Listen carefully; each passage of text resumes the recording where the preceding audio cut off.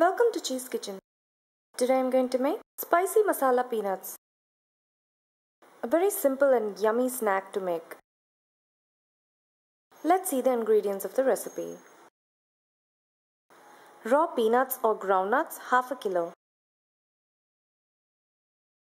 1 green chili, half an inch of ginger, and 8 to 10 garlic cloves. 1 tablespoon of chili powder.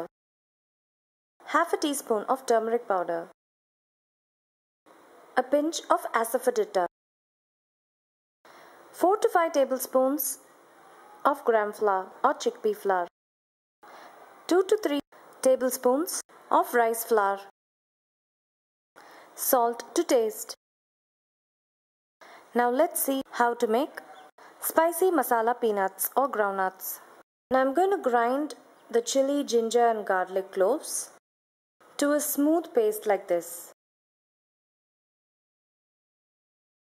Add the peanuts or groundnuts to a large bowl. Add gram flour, the entire masala paste, chili powder, turmeric powder, salt, asafoetida and water. Make sure you don't add too much water because it has to be in a really thick consistency. I'm going to finally add some rice flour. And this is the thick consistency that you will need. Now I'm adding sunflower oil to the pan to deep fry the peanuts or groundnuts.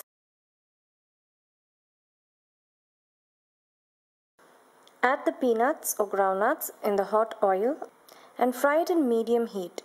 If you fry it in really high heat, it will fry, but it will be soggy inside.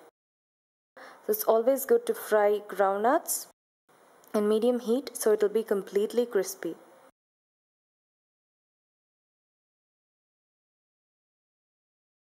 So I'm putting all the fried groundnuts or peanuts in a tissue paper to take off the excess oil.